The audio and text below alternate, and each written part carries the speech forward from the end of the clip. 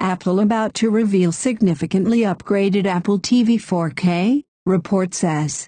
David Phelan. Apple TV is a great set-top box, but it's been around for a while without any kind of hardware update. It looks like that's going to change any day now. It's about to be upgraded with a much more powerful processor at its heart. This is according to Jon Prosser, maker of Front Page Tech and, when it comes to leaks, astonishingly accurate in his Apple revelations of late. So a tweet from Prosser bears some examination. Here's what he says is happening. Prosser says the new machine is ready to ship. More than any other company, Apple has been determined not to let COVID-19 interrupt its release schedule. In the last few weeks we've seen a new iPad Pro. Read my review here. New iPad Pro Magic Keyboard. Review here. MacBook Air and MacBook Pro. So, it shouldn't be a surprise that more Apple product is coming our way. The Apple TV box was last updated in September 2017 when the current 4K box was revealed.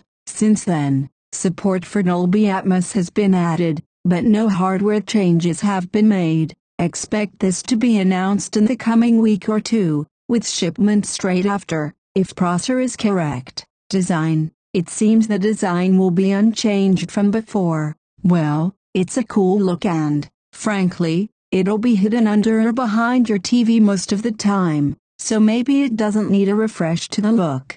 Processor. Currently, the Apple TV box is powered with an A10X Fusion processor, a chip that was first seen in the 10.5 inches iPad Pro that was released in June 2017. At the time, it was seen as a pretty powerful engine for a box that was mostly about streaming and only secondarily about apps and games. But, such is the advance of apps and games, a newer processor is needed, it seems. It's going to be the A12X Bionic, apparently. Let's take a moment to think about that. This is an incredibly fast processor. In fact, the super fast, super powerful 2020 iPad Pro is powered by the A12Z Bionic, which is only a little more advanced, and is the most powerful processor Apple has ever made. So, isn't this overkill? Prosser thinks, and I agree, that it's all down to the games. As smartphone games have become more sophisticated and demanding, the need for more potent processors has become urgent. Apple is building in future-proofing with this move.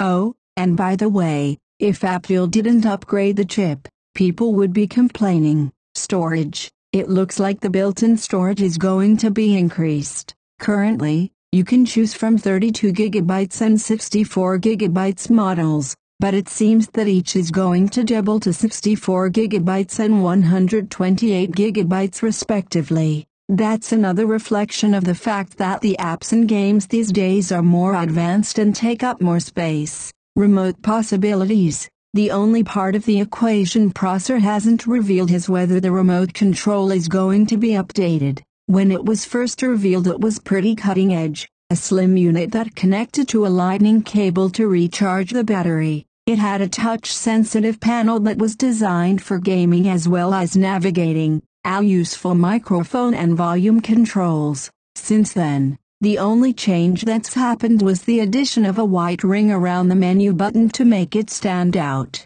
Thing is, it's pretty good, but it's also quite easy to find yourself overshooting the item you wanted to highlight by mistake. Apple has always been passionate about simplifying stuff, and the remote control is no different. Remember the gorgeous aluminum first-generation Apple TV remote? That was superbly simple, too. I have no idea, but my gut feeling is we won't see any changes in the remote. I feel that if big design changes were coming, they'd be on the streaming box, too, not just the remote. But I may be wrong. When and how much? Prosser thinks it is really imminent, sort of sometime in May imminent. I get the impression he thinks the price may start from $149. That would be a $30 price drop compared to the current machine. Personally, I wouldn't be surprised if the price remains the same as before, that is,